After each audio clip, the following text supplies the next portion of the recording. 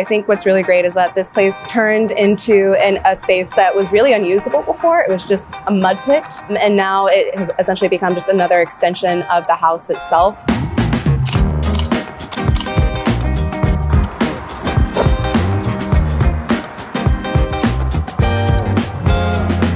I went through a big process trying to understand how to build a deck. I'd never built a deck before. Looked at the traditional way where you set your concrete into the ground, looking below the frost line, trying to understand what the cost would be associated with that. I saw somebody had used TuffBlocks to create their floating deck, much bigger size. And I was like, you know what? I could definitely do that. So this deck right here, it probably took me, I want to say about 2 weeks from start to finish. Really, the framing and the leveling really took only a day. It was really the more intricate cuts of laying the deck boards that took me a bit of a longer time. Things usually don't go the way you expect them, especially the first time.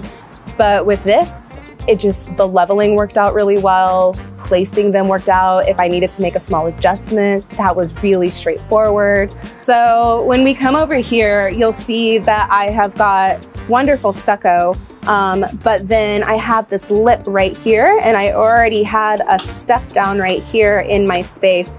So the issue with this is that as soon as you step down, it could only be a certain drop down. You can't have a huge step. And that's actually a code thing, which I learned online. Again, I am not a professional. The best moment was when I was able to lay this forced running board right here, and it just perfectly slid underneath the lip of the stucco, and it was able to be angled away from the house so that I could still deal with the runoff from the water and things like that. Because we do get a lot of rain here in Houston, Texas.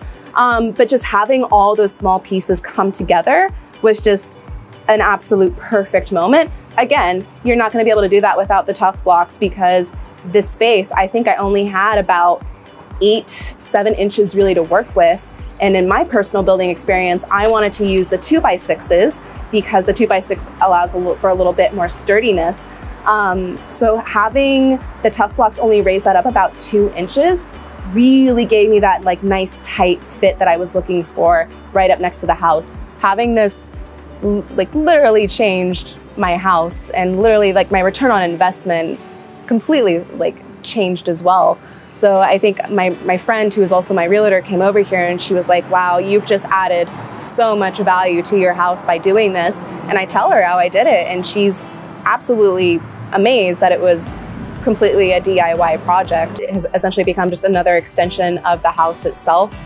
So now, you know, I get to spend spring out here, I'll read out here, I work from home, so it's like a little office essentially. Really just enjoying my morning coffees out here. Lily definitely enjoys it. She'll take a lot of naps on the deck as well, so that's been really great. I would definitely recommend TuffBlock because it gives you the flexibility to create an extension of your home. It gives you the ability to save money, and it gives you the ability to build something that will last for a very long time.